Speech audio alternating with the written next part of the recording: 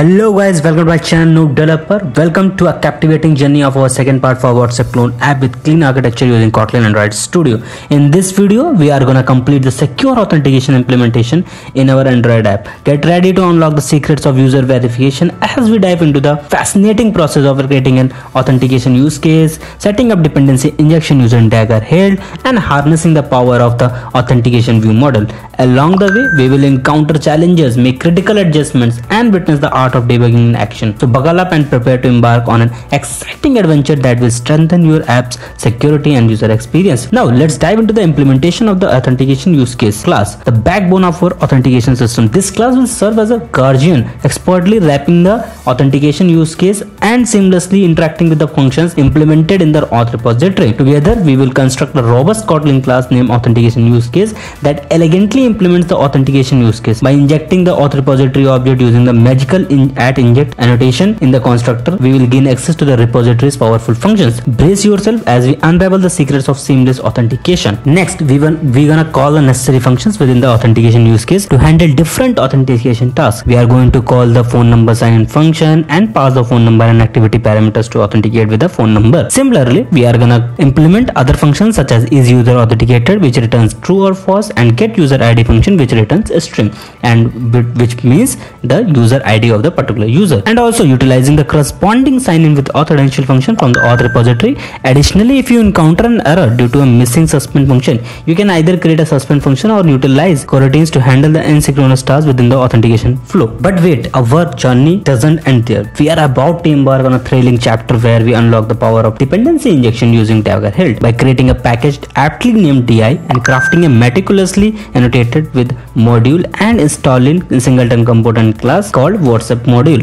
We will build a solid foundation for our authentication feature. With the flick of a wand, we will provide the Firebase auth and Firebase Firestore instances using the enchanting add provides and singleton annotations. And that's not all. We will also unveil the auth repository by skillfully injecting the Firebase auth instance into its constructor and the authentication use case by empowering it with the auth repository instance. After this, create a WhatsApp application class by extending it to application and add this WhatsApp application class to manifest file. The stage is set and the magic is about to unfold. As the sun sets on dependency injection, we find ourselves at a pivotal moment. It's time to harness the power of the authentication view model class, a key player in our authentication saga. With the class appropriately adorned with the prestigious add inject and add hilt view model annotations, we enter a realm of endless possibilities. By extending the class with view model, we tap into the superpowers of Android view model features. Together, we will unravel the mysteries of authentication logic and gracefully handle the ever-changing authentication states. Get ready to witness the birth of a powerful ally in our authentication quest. Now that we have implemented the authentication use case, set up the dependency injection using Dagger and created the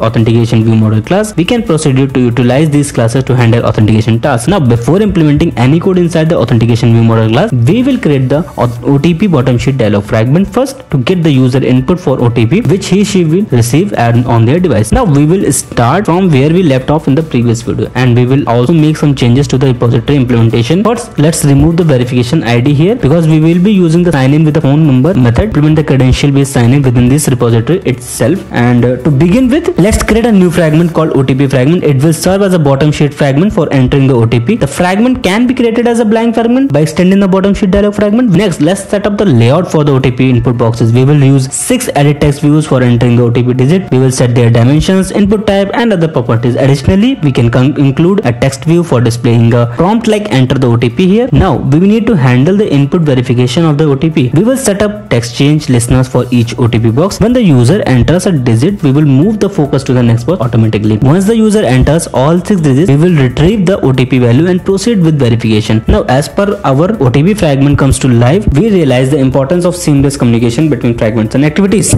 Fear not. For that, we have a sacred weapon, a mutable state flow variable. Picture the flow of information effortlessly cascading from the main activity to the OTP fragment as the OTP value flows seamlessly between the two. We create an unbreakable bond. The OTP is ready to take its place in the grand authentication ceremony. In the OTP fragment, when the user completes entering the OTP, we will retrieve the OTP value and set the value to the OTP value mutable state flow object which we created inside the main activity. And after that, in the auth repository implementation, where we call the activity bottom sheet function, add one more line which is calling the sign in with auth credential method and provide the auth credential. And now for getting the auth credential, here we will use phone auth provider.get credential method, in which we need to pass the verification ID, which we already have in this on code send functions parameter, and other thing which we need to pass is the OTP, which we will get by collecting the OTP value mutable state flow of main activity.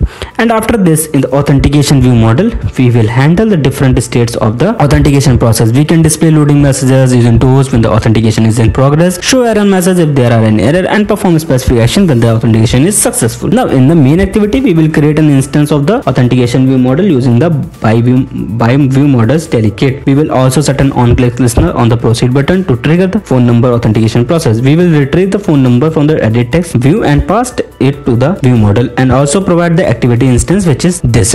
Now before running the app, we need to set up the authentication process in the Firebase by first clicking on authentication option, and then we click on the get started button. You get these options. Now choose phone, because we are implementing the phone authentication. Like I'm gonna enable this phone authentication process, and here we can provide the test phone numbers for testing also. Okay, so I'm gonna provide the phone number here +91 and 12345678 and 0, and the verification code for this number should be 656565. Let's just add it. Okay, now our phone number is set and also the phone authentication. Okay, now let's run the app, and as I expected, our adventure wouldn't be complete without a fair share of challenges and unexpected twists. As we prepare to run the app, we encounter hurdles that test our skills. Fear not, intrepid developers, for we possess the ultimate weapon: debugging. We will plunge into the depths of our code, placing strategic breakpoints and unveiling the mysteries hidden within. With each challenge conquered, our authentication process grows stronger, more secure, and even more enchanting. Okay, so here we get some error, which is it can't create an instance of authentication view model. For resolving this, actually we need to annotate over all fragments and activities with Android entry point and application class with @hilt Android app. Now let's rerun the app and see what's gonna happen. Okay, so we rerun the app, but still we are not able to authenticate properly, and this time we also didn't get any error. So now how we gonna resolve this? Here comes the debugging. We are going to put some debugging points, basically the breakpoints, and see what's happening at those breakpoints. Now open the app and start the debugger. So here we are getting after click on button. So first issue we get is we are not providing the +91 with the phone number entered on the device. Let's change this and rerun the app to see if it's working now or not. It's still not working. Let's start the debugger again. Now here we get the one more issue. We created phone auth options object but didn't call the phone auth provider.verify phone number function and providing the options object, and build also we didn't call the build function for phone auth options object. Now let's again run the app. Again we get some issues, and this time we get illegal state exception as it violates flow invariant. Error in logcat says that emission is happening from another coroutine. Child of one coroutine expects the child of other coroutine. As the flow collector is not thread safe, we can't do concurrent emissions. So let's use channel flow builder instead of flow as the error suggesting. Replace flow with channel flow and emit with try send and run the app again. Again there is some error, and this time it's not getting the verification proof. So let's start the debugger again, and this time we found out that we initialize the variable OTP value, which is of my mutable state flow type, with blank space, and that's why it executes the function with verification ID and blank space. So for resolving this, simply add a check for non-blank string. One more thing I forgot to add here is that we are not emitting from this on code sent. So let's do that also, and now we are all good to go. Let's run the app and see if we are getting the success tools here or not, and see, bang, we are getting it now. And there you have it, within our app now capable of authenticating users through phone verification.